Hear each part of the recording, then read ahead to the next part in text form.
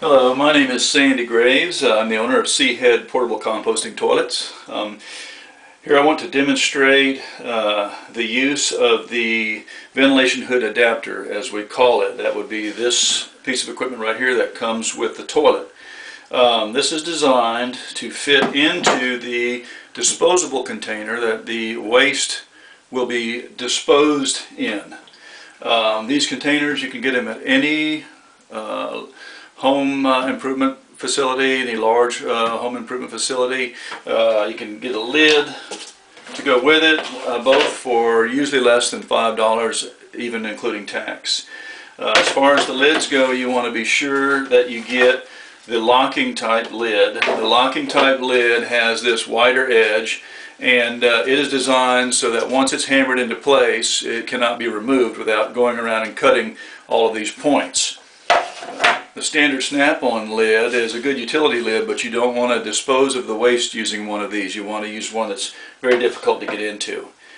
Okay, the ventilation hood adapter fits directly inside the top of a standard 5-gallon bucket. It has these lock-on tabs on either side that you can use to secure it in place. Okay. And it has a port on either side, the hood does, which allows the hood to be ventilated if you want to. This unit works very well for containing any odor that the waste would produce.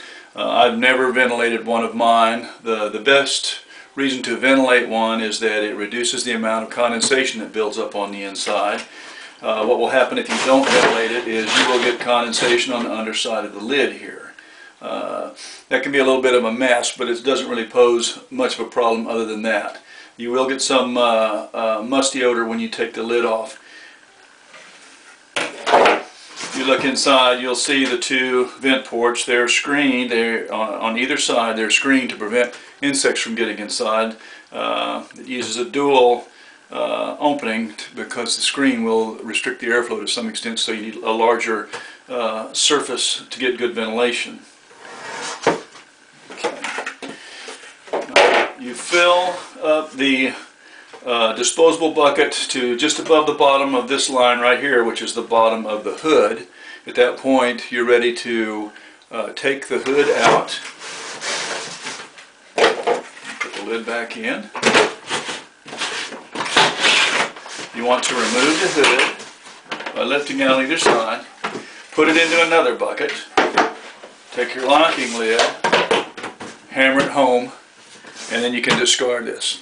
Now, prior to sealing it off, you may want to treat the waste with either liquid bleach, liquid Clorox, or else hydrogen peroxide, or with laundry detergent. You can use laundry detergent in the Seahead toilet itself on a regular basis.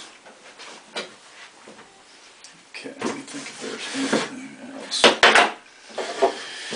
Now, if you do want to ventilate the hood using one of these ports, you run your hose to the port and you will have two of these elbows that come with the package. They fit right into the port. You can angle them any direction you need to run the hose. You can also run the hose straight out. Simply remove this short section of pipe from the elbow and insert it in the adapter, and then your hose can go into here. You can vent this exactly the same way you would vent to the toilet, having a section of hose that runs from the toilet to the intake, then a hose from the output up to your ventilation fans. That pretty much concludes the description of the vent hood adapter.